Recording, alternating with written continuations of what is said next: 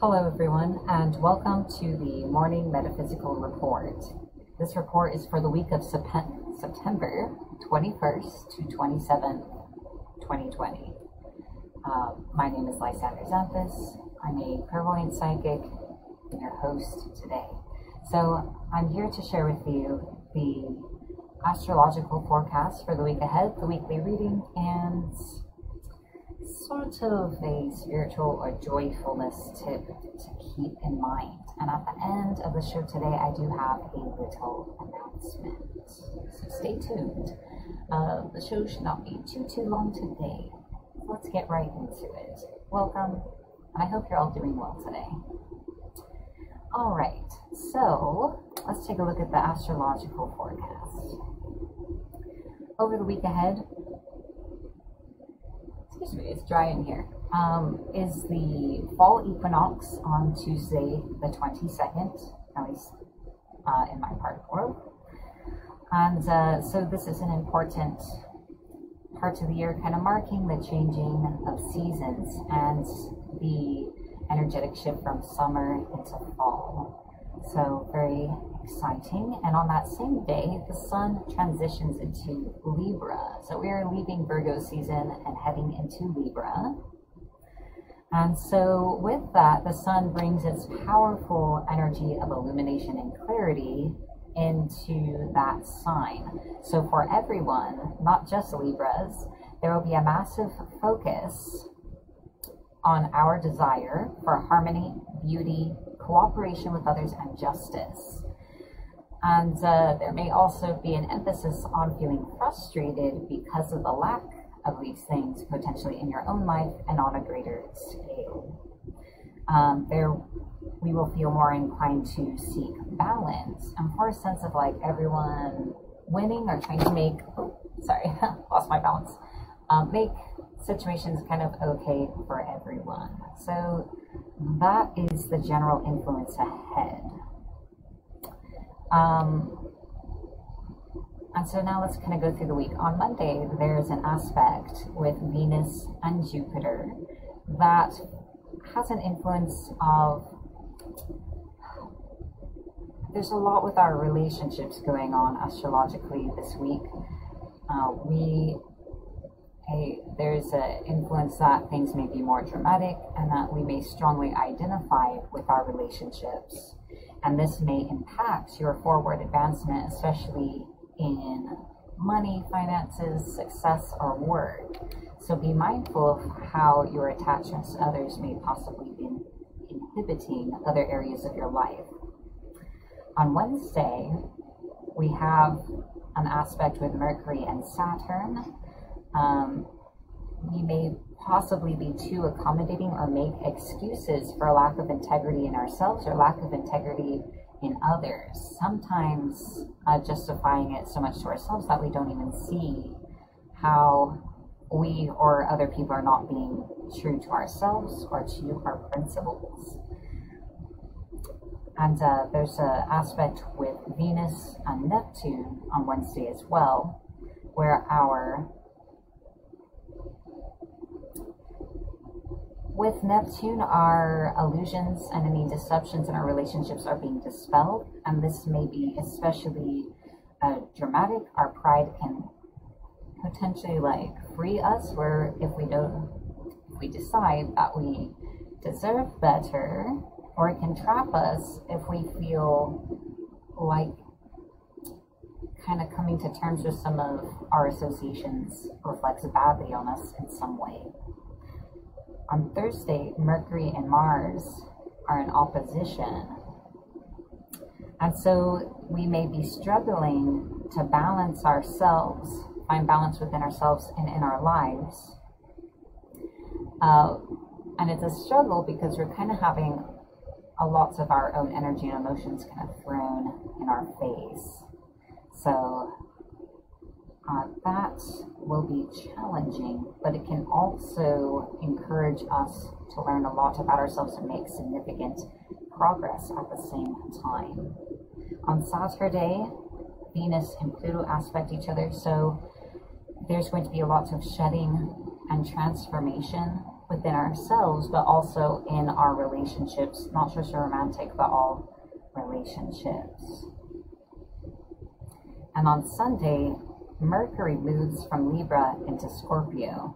So over this next period, when it comes to our mind, how we think, our intellect, how we express ourselves, and communications with others, all those things are moving into a deeply emotionally intense space. Communications may be transformative. We will be especially perceptive, and there's an opportunity to kind of empower ourselves in our communications with others and in how we express ourselves. So I feel that that's pretty good. So there's some turbulent energy this week, but as always, it brings ample opportunity for advanced growth and to create advanced change in our lives. So that concludes the astrological forecast. And next, I would like to share with you the reading of the week. So the reading of the week is guidance for everyone watching this. And the reading comes to you from the Wisdom of Avalon Oracle cards this week. This is intended to provide insight and guidance into the week ahead. So we got a card pretty readily. So it's just one card this time, and it's the cat. And the cat concerns a focus on independence and healthy boundaries. I feel inclined to read the book this week to allow everyone to resonate with the parts of the message that are relevant for them. But those are the overall themes: healthy boundaries. The cat reminds you of independence and to set healthy boundaries. Love with freedom. Do not look to own what you desire, for too much attachment can lead to loss. The cat lends you its power to live freely and to remember that the adventure is just beginning. Don't forget that the cat has 9 lives and always lands on its feet. It manages to get up unscathed from a fall no matter what happens. On this leg of your journey, you will emerge safe and sound. Live freely, love without unhealthy attachment. And remember that with the cat as your companion, you may fully immerse yourself in life, for there will be many more lives to come. It can be good to remember to take time to be present in our own lives as well, because it's only in this present moment that we can really connect to joy and to the positive things that are available in life. And that's even more important when we are struggling. So that's the reading of the week. Finally, what I would like to share with you all is, it's sort of like a positive thought to keep in mind for the week ahead. I'll kind of add to the thought. I'm going to be drawing a card from the, wow, this box is really shiny, the Super Attractor Oracle deck. And so it's basically a deck of affirmations to assist with law of attraction and manifesting. So again, this is a collective message for the collective, for all of you. I'll also take a moment to say hello to everyone. Good morning, Brent, Jasmeet, Amber, and everyone else watching. I'm doing well. I hope you are well also. Hopefully, I'll get a card out of here somewhat quickly.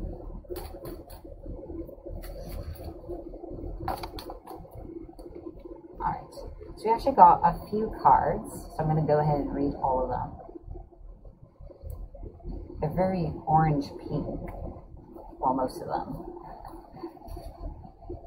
So, I trust that my powerful intentions, combined with my faith, are enough to allow my vision to become my reality. I'm in awe of the magnificent guidance that's available to me. Spiritual alignment puts my manifestation into motion. When I'm in a state of appreciation, I'm in vibrational alignment with my true love nature. So not only are those some nice sentiments, but this is sort of the focus for the week ahead. So we'll take a look at them one at a time.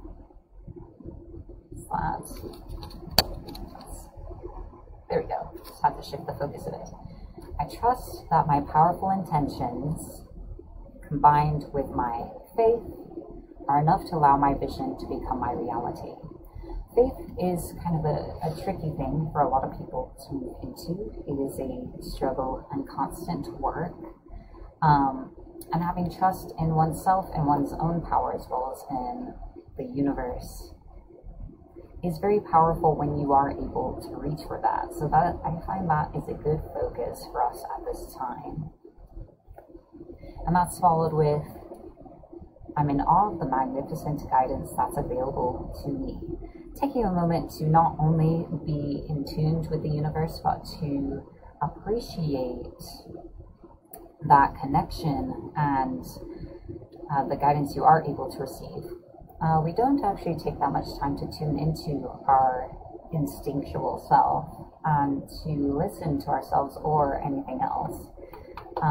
And it can be, again, profound when we're able to be in that space.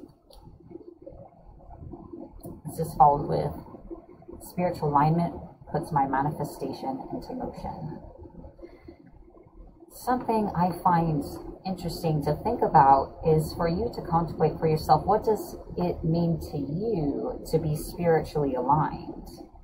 Do you know, like, what does that feel like for you, and what does that mean for you? What kind of space are you living in?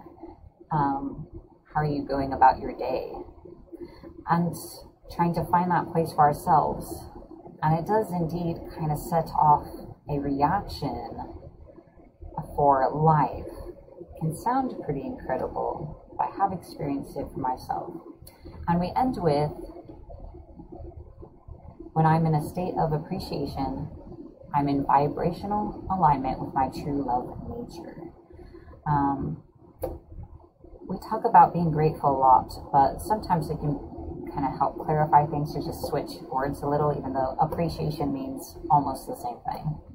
So taking time to appreciate things can really help shift you when other positive emotions are hard to reach for. And it can help you move into a space of love just by appreciating anything, no matter how small, around you, and start shifting you into a better place for manifestations. Let's move this back a little. All right. So that concludes the morning metaphysical report. And now I would like to take a moment to make a little announcement. Sorry, had a hair on my face. So this is going to be the last morning report. I might do a video next week to further conclude this project. It's almost been a full year doing this, and I have learned a lot about the kind of content that helps people that you've all responded to. And I am working on future projects for future shows or content. My partner and I don't have the time and resources to make the morning report all that it needs to be to meet its potential at this time. So we've decided to conclude it at this point. And I'd like to take a moment to thank all of our patrons on Patreon. I will be messaging all of you with details about what's next. And also, I would encourage you all, if you're interested, to check out my YouTube channel, which is under my name, Lysander Xanthus, or Lysander Clairvoyant. Actually, can't remember which. I'll be posting about it on my page as well. All of the exclusive patron-only content that was on the Patreon will be available publicly for free on YouTube. So you'll be able to find all kinds of videos such as reading tutorials, ghost investigations, a manifestation seminar, and lots of other things. So Of course, thank you to everyone who's joined me on this journey, and I'll be posting more about this on my page and elsewhere. I hope you'll have a wonderful week, and I will see you again very soon. Be blessed.